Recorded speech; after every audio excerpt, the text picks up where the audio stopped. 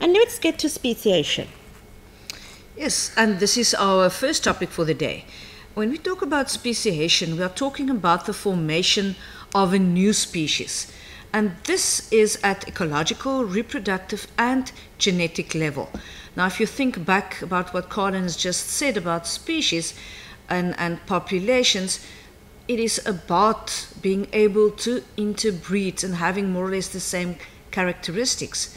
Now, if reproductive and genetic levels change, that interbreeding will not be possible anymore, and that is why, per definition, when a new species is formed or when reproduction isn't possible anymore, you will have a new species. So, let's see. Yeah, the question is, when does speciation occur? Now, a new species will develop when there will be no more gene flow. So the question is, what is gene flow? It's the movement of genes from one population to another.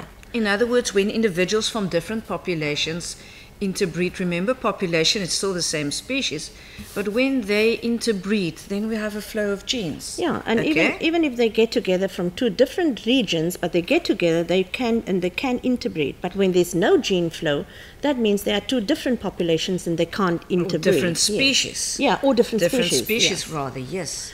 Right, but what brings about speciation? And we look at reproductive isolating mechanisms, a long word, and in short we call it RIMs, but you must first write out the name reproductive isolating mechanisms. And these are the things that prevent interbreeding. What is it? What are those barriers that cause the prevention of the gene flow? Now, Lorraine, we get two types, yeah. And when we talk about the two types, it will be, as we see on the slide, pre-zygotic, and we're also going to talk about post-zygotic. Now, remember, a zygote is the result of fertilization. When a sperm cell fuses with an egg cell, the result is a zygote.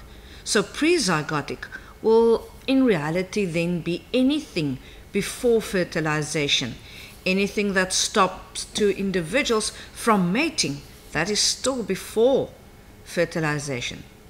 Post-zygotic mechanisms will then be after fertilization, things that happen then.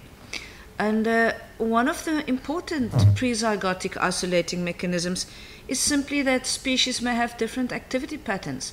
The one type of butterfly or moth, for instance, might be active at a certain time. The other one nocturnal, the other diurnal. This example that you see on the board, you've got two species where the breeding seasons won't overlap. The one might like slightly warmer weather, the other one might like slightly colder weather. Yes, and I see as the messages come in, everybody says, oh, please slow down, slow down. Unfortunately, we have so much that we would want to cover with you that when you do get and receive these DVDs, you can watch it over and over again. So be aware of it, that you can go back and listen and watch this over and over again. You've got this information in your textbooks. Rather pay attention and focus and just write down keywords. Don't try to write down all the sentences. Write down keywords so that you can go back. Now, there are more pre-zygotic isolating mechanisms. The one that you have spoken about is behavioral, and there are other behavior as well.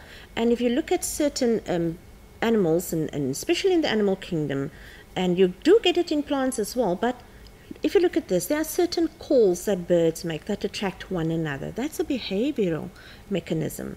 Structural.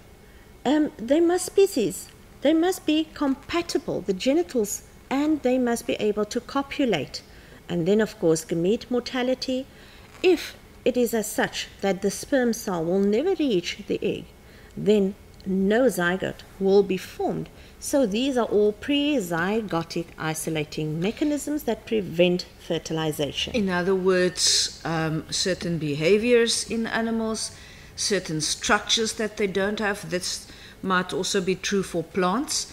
I've written the word pheromones there. Those are the smells and it's a type of sexual stimulus that animals give off.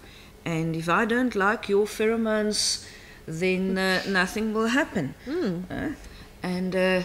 As Colin has said, gamete mortality. Sometimes, and you also find that in plants, where the pathway that the male pollen tube must travel or must grow is simply too long, and it will stop growing before it's reached the egg cell, simply because the two species are not compatible.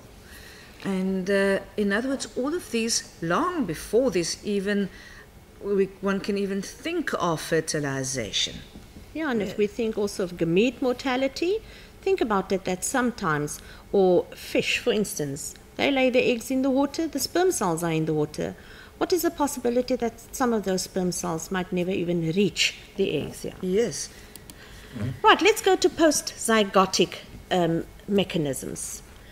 And here we have, and I think we can look at that. There we have a zebra, and we have here a zebra and a donkey. And look at the diploid number of the somatic cells of the zebra is 44, and that of the donkey is 62.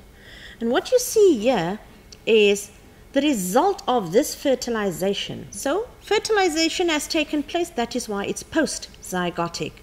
And here we have a little zebronchi, a combination of a zebra and a donkey. So pretty. And if you can show them something, before we get there, maybe we can just tell them why is it then that this is post-zygotic, but the offspring, this zebronchi that you see there, is infertile. It's sterile. Okay, can we have the paper? Thank you. There you've got the zebra was the male, the donkey the female. The zebra has 44 chromosomes, the donkey 62. Now, during meiosis, we will find that the gametes of the zebra will have 22 chromosomes. The gametes of a donkey will then have 31 and 31. If those two, for instance, it could have been these two or those two, but let's say these two fused, sperm cell, egg cell, you will have a zygote with 53.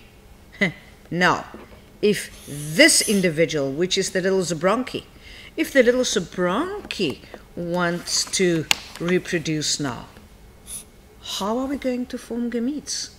We don't have an even number. Are we going to have 26 and 27?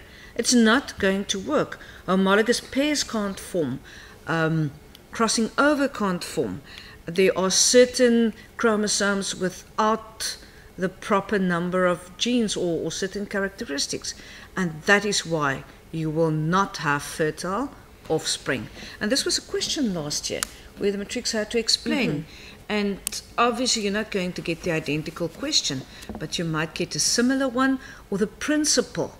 And this is, in other words, where hybrids are sterile. For instance, mules, zebronchis, we get the liger, the lion and the tiger. There are other examples as well.